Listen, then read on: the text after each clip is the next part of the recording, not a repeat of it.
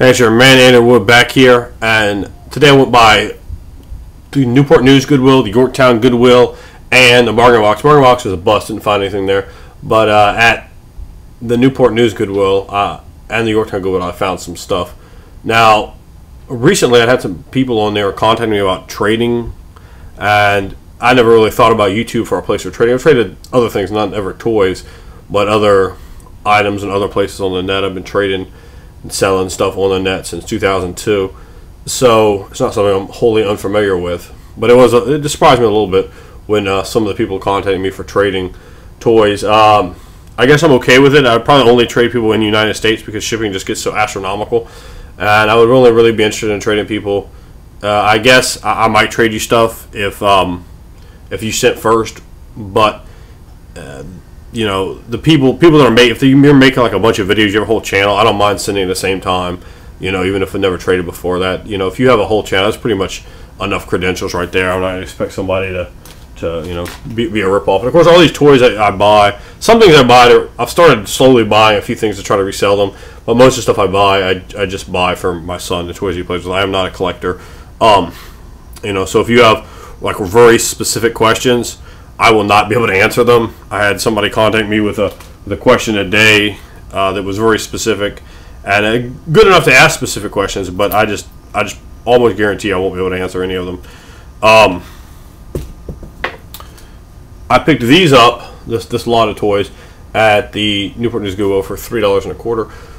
They're kind of neat because you have Thor here, but you can pull them into two pieces, and that's how it naturally comes. In fact, they were all in halves in the bag, and you could take Thing and put Thing and Thor together, or any of them. You know, they all fit on each other. I thought this was kind of nice toys. I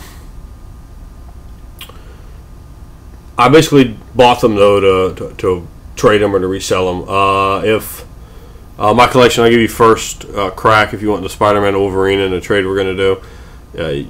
I can throw those in. Or even if you want all of them, because they can be mixed and matched. So just let me know. Also, I picked up a couple other toys together.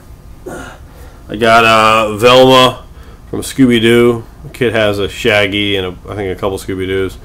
So I got her. I got this Lego man. He kind of looks like a speed racer. Lego. I know they have Legos for just about everything now. Got him, and he's kind of interesting because he's not like Simpsons colored out, you know, yellow, but he's actually like about the same skin tone as I am. One of the characters, sort of a peach skin tone, like for a white character, which was kind of interesting. Because typically, you know, the Lego men are like yellow. Got Popeye. His fist close up, his wrist turn. Actually a pretty decent toy. I always liked Popeye when I was a kid, particularly the really old Popeyes that are just like just really crazy. So I definitely wanted my son to have a Popeye. I found I forgot to show it. I should have been on my last video, but I found when I went to that same flea market. I don't think I should anyway. The Cat in the Hat comes back. I got this for 50 cents. It is a little bit beat up, and I wouldn't have bought it otherwise if it wasn't one of the 3 or 4 books I was looking for my kid. The copy of Where the Wild Things Are too, but the Cat in the Hat comes back. I was glad to get it for 50 cents, as he loves Cat in the Hat. So anyone out there that has kids, you'll know you read the same book so much, and I have like a library for my son, but still he always wants the same stuff, you know. So getting the Cat in the Hat Part 2 is nice. Speaking of nice things, I found this. It's the Slinky Dog. This is from 1999. I don't know if that's Toy Story 1 or 2. I can't really remember dates on them. It's like, you know, it's the full one. It has wheels on the bottom of the feet. So you take this little thing and pull it and it'll go. I paid $1.25 for this. I was really happy to see that. He has a big collection of Toy Story toys. I got him like Big Woodies, Big Buzzes, a ton of stuff. I don't have the T-Rex one. That's the only one that I really need. But I got a lot of the minor characters. Jesse.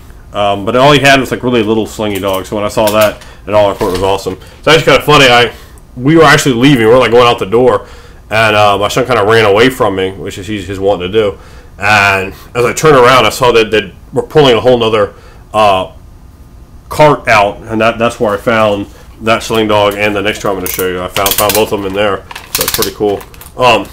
Next is this Batman. I paid $225 for him. He's very large, horrible with heights, but he's at least a foot tall. He's got like a cape wings gimmick here, and I'm trying to figure out how to work him, but I just figured out just now that apparently if you turn on that, like this whole cape thing he has down here will go back in. I think it's wings that pop out, but I really suck at playing toys, so I can never get the things to go right.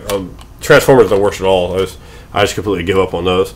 But you can see he's quite large.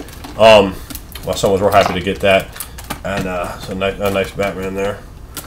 I'm going to try to figure out how to stand him up. It looks like he does. So, anyway, I put him down like that. And I also got that same Goodwill for $325, which I thought was a really great deal. I got this Spider-Man, and I don't know my collection if I'd even be willing to come off this. My kid does like it.